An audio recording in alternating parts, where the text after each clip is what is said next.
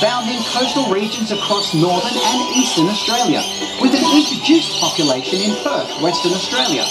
This is believed to have been initiated from aviary releases. They live in a wide range of treed habitats including rainforest and woodlands, as well as in well-treed urban areas like you find around the Gold Coast. You can encourage lorikeets into your own backyard by planting native flowering trees and by putting up a nest box, like the ones you can see here at Currumbin Wildlife Sanctuary. Our wild lorikeet feed was established back in 1947 by the late Alex Griffiths. Alex was a flower grower and a beekeeper, and he began feeding